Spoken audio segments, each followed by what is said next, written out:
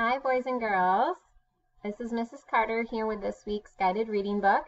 Our story this week is called My Tree House, and you guys have a copy of this book in your orange folder. So if you don't have it out, pause the video and go find your book so that you can follow along as we go through it together. Okay? If you have it, awesome. We are ready to start. So our story is called My Tree House. Does anyone know what a tree house is? Yeah, so it's like a little fort or hideaway, a special place that is where you like to hang out and have fun. In this case, it's in a tree or by a tree.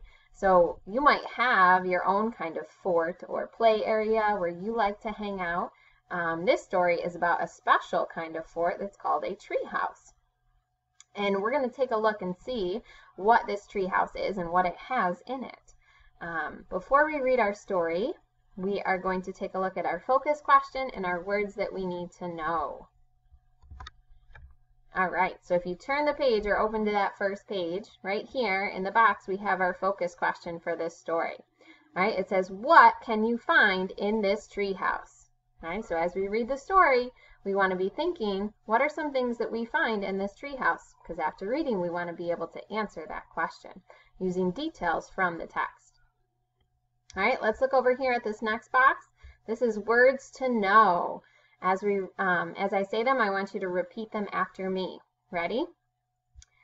Deck, cozy, tall, view, window, wooden. Nice job. All right. Does anyone know what a deck is? Yeah, a deck, you might have one on your house. It's kind of like a porch, but it's an area off your house. Decks are usually in the back though, and it's where you can go outside and still be on part of your house, all right? Cozy, something that's snuggly, right? Tall, right? If something is really tall, it's really high. View, that's what you can see. Right, window, and then we have wooden, right? Something that's made out of wood, we call that wooden, right? Very nice. All right, let's take a look at our story. All right, before we read, in this story, you're going to see that it follows a pattern like we've talked about in other stories. So it's going to have a repeated phrase that's carried across each page. And in this story, our phrase is my tree house has.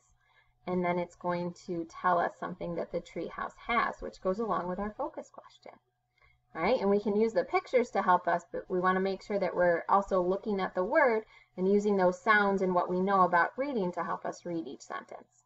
All right, so if we look through, we can see different things in the pictures that'll help us out with understanding our story. All right, we're ready to read. So go ahead and find page 3. That's the page that the story starts on. All right, our first reading, we're going to do an echo read. So my turn, your turn. All right, I want you to repeat after me. And you're going to hear that phrase, right? Ready? My turn, your turn. My tree house has a big sign. Do you see the sign in the picture? Yeah, the sign says welcome. Right. Let's do the next page. Ready? My turn, your turn. My tree house has a tall ladder. It's right here in the picture. This is a ladder, right? She's got to climb up there to get into her tree house. My turn, your turn. My tree house has a wooden door. Okay, remember we said wooden is made out of wood, so here's the door. That's how she gets into her tree house. My tree house has a cozy cot. A cot is another word for a bed, so it's a small bed, right? So she has a cozy cot, snuggly cot that's in her bed, or in her treehouse. My turn, your turn. Ready? My treehouse has a little window. My treehouse has a long deck. Right? You can see right here, this is a picture of the deck. So it comes off of the house. Right? Usually it has a kind of a fence or a gate around it so that you don't fall. But she can stand on the deck, and then she can be outside, and she has a nice view. Right, my turn, your turn. My tree house has a pretty view. Yeah, and that's what you can see. Look at all that. What are some things she can see when she looks out of her tree house? Yeah, a river, a bridge is in the background, some fields. Looks like there's even some mountains way back there. It's a very pretty view, and there's some animals down here too. All right. Ooh, this looks fun. Ready? My turn, your turn. My tree house has a silly slide. Very nice job. All right, let's go back.